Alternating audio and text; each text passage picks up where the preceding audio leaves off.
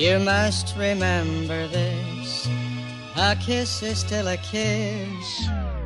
Hello everyone, my name is Pixlriffs and today I'm going to show you how to build this one-chunk skyscraper. It's based on a 1920s Art Deco sort of style but would make the perfect addition to any city build. I've given you guys a lobby and an example floor packed with detail, and as always it fits within a single chunk of 16 by 16 blocks.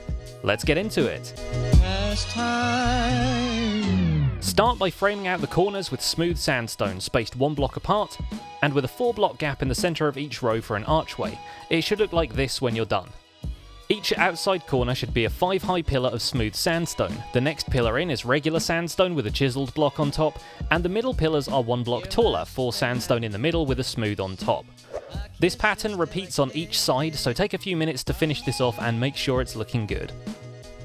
We're going to use the same pattern for every window in this build. Dark oak stairs at the bottom, grey and light grey glass panes, and a dark prismarine on top. We'll place these in each one wide gap between the pillars we've just made, topping them off with a sandstone stair. As before, take a minute to go around and make sure all of these are in place before you continue with the build. For the main entrance, we'll have an archway made of dark prismarine, leaving a 4-block high doorway and adding a doorstep made of the same material. We'll fill in the top half here with light grey glass panes, then add sandstone stairs to frame out the archway. Right on top of that, we'll also frame out a 2x2 bordered by more stairs, build the top stairs back 1 more block, then add a sort of crest using gold blocks and prismarine brick. Add a smooth sandstone to the dark prismarine on each side to fill in the gap behind the stairs, then we'll start on the other 3 walls. Place sandstone stairs next to each pillar and dark oak stairs in the middle, then add more sandstone pillars behind the stairs and fill in the centre with the dark prismarine. Top this off with stairs and slope more stairs inwards from the sides, but don't have them touching in the middle. Build the same pattern in the 2 remaining walls, and your ground floor is done. We're going to start the middle section by once again placing smooth sandstone 1 block apart around the corners here. From each one of these, build a 12-block tall pillar with 3 sandstone then a smooth sandstone, repeated 3 times. This pattern continues around the whole build, leaving 2-block wide gaps in the centre of each wall, which we'll fill in later. For now, each of these 1 wide gaps is again going to be filled by the window pattern from the ground floor, a dark oak stair, grey and light grey glass panes, and a dark prismarine block. Hopefully you've got the pattern down by now because you'll be repeating this a lot. Once the windows are done, fill in the empty panels on the side and back walls with dark prismarine, 1 block back from the outside wall to give it some depth. Top this off with sandstone stairs, and seal it with smooth sandstone on either side.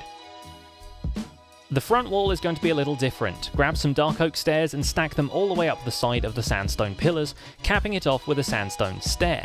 Build an identical pillar on the other side of the stairs, then mirror this on the opposite side of the gap in the front wall. Connect the bottom of the inside pillars with dark oak stairs, and we'll fill in a 2x2 version of the window pattern we've used for the rest of the build, placing the glass panes diagonally and topping it off with dark prismarine, then repeating the pattern upwards with sandstone stairs at the top. That's the middle section done. Here at the front, we'll add 2 simple domes using prismarine bricks, a 3x3 with the inside corner missing, then a plus shape on top. Adding smooth sandstone on the inside corners, we'll build these up into pillars following the same pattern as before, 3 regular sandstone, then a smooth sandstone, repeated 3 times. Build another pillar diagonally from there, then another towards the outside, connecting to the diagonal with more dark prismarine. Mirror this on the opposite side, then fill up the central section with the same window pattern we used on the floor below.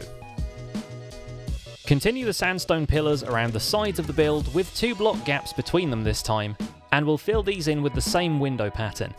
Now while we work on that, I'll remind you that these tutorials wouldn't be possible without the support I receive from Patreon. You can go to patreon.com/pixlriffs to donate and support future tutorials.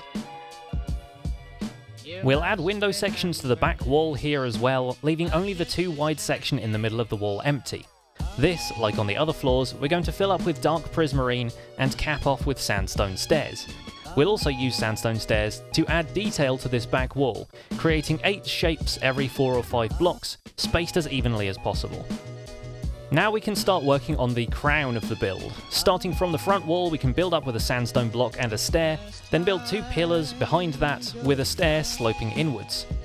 Add the same thing coming in 1 block from the sides, and don't add the stair on top of the pillar this time.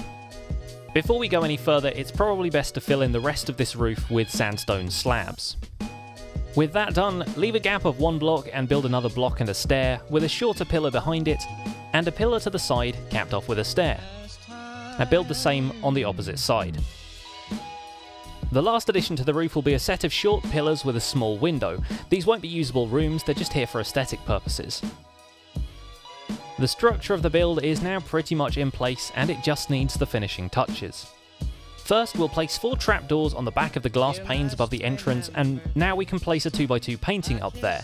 And so when we place a dark oak double door, it still feels like the inside is properly sealed off. Adding some stairs to the central pillars around the walls will make the building feel slightly more ornate and help the walls feel a bit less flat. I'm going to swap the grass from our plot out for andesite and stone slabs, but you can just blend it into whatever city sidewalk you've got going on. A couple of potted plants either side of the doorway wouldn't be a bad touch either. It's finally time to go inside, and the first job is to swap out all the grass on the bottom floor for dark oak wood, which I'm going to do with the fill command because I'm lazy. Now we'll grab some dark oak stairs and cover up this spot where the outside wall curves inwards, then continue around the room at the same height to create a border for the ceiling. On 3 of the corners we're going to add hoppers pointing into the stairs here and here, then fill in the gaps behind and in front of them with dark oak planks. They're neat ceiling ornaments, but they also help with a functional detail which I'll explain later. Once those are in place, we can fill in the rest of the ceiling. You can make it more detailed if you like by adding more stairs, and remember to keep rotating your point of view to place corner stairs so the pattern can stay symmetrical. You could always fill in the rest of the ceiling with slabs, but I'd still recommend cutting out a 2x2 section from the centre and placing corner stairs in a square like this. At each corner of the square you can place glowstone blocks which will help light this floor and the room above. In the corner of the ceiling which doesn't have hoppers, we'll build a simple minecart elevator so we can right-click to go up to the next floor. We're going to turn the next floor into a busy office room, keeping the 1920s theme in mind. We'll place red carpet to cover up the glowstone blocks, then a central table made of jungle wood where the workers could be briefed on the day's activities. We're going to build a desk with a typewriter in each corner. I made the tutorial for the typewriter a while ago, which I'll link in the iCards and the video description, but that's why you need a hopper in the floor, so the armour stand can sit at the correct height for a chain helmet to look like a typewriter keyboard when a stair is forced down onto it by a piston. On top of the second hopper we're going to place a redstone comparator with some fences above it, leading into a hopper on the next floor.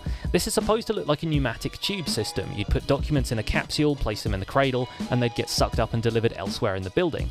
Throw an item onto the comparator and it will disappear, but of course it's just been collected by the hopper underneath. Work around the room adding more desks and typewriters, but once you're done pushing stuff around with pistons you can fill in the ceiling, which also provides a floor for the next story of the building. Decorate the central table and the remaining desk spaces with plant pots, iron pressure plates to look like stacks of paper, and end rods with green carpets to act as table lamps. My typewriter tutorial will also show you how to make a chair design which incorporates a minecart so players can sit at these desks at the right height to make it look like they're using the typewriter, and even a banner to hang on the wall above so it looks like text is printed on the page. Stuff like this is totally optional, but it helps with immersion. Back downstairs in the lobby area we'll add a front desk with quartz stairs, a chest for storing files behind it, and some carpet there for the receptionist. We'll add red carpet leading in from the door, and we'll bring some pillars down from the ceiling next to each light to help the upper floors feel supported. The red carpet can continue out between the pillars, and we'll tidy up the walls down here where we need to. In each corner we can have a lounge-style seating booth where visitors can wait or employees can take a break. Nether brick is still my favourite material for couches, and an end rod table in the corner can help to light up the dark spots, and bookshelves can act as magazine racks, giving the guests something to read while they wait. Adding trapdoors on each wall for detail, we can also place a few 2x2 paintings. I'm using the ones that match the painting above the door, but that's up to you. In the corner with the minecart elevator, it might help to place a few slabs so you get a smoother landing and avoid fall damage. Continue the minecart elevator into the upper floors, which could just mirror the work floor we've already built, or you could build something else entirely. But we're running out of time for this tutorial, so I'll leave that up to you. If you build anything awesome in here, I'd love to see it. Send me a screenshot on Twitter or tag me on Instagram, I'm at Pixlriffs on both. Thanks for watching this one-chunk tutorial, which was made possible with the support of my wonderful community of patrons. You can head to patreon.com/pixlriffs to donate and get rewards, including membership to my patrons-only Minecraft server. Don't forget to leave a like on this video, you can download this build from the page linked in the description, and subscribe to my channel so you don't miss future tutorials. My name has been Pixlriffs, and I'll see you guys soon. Bye for now.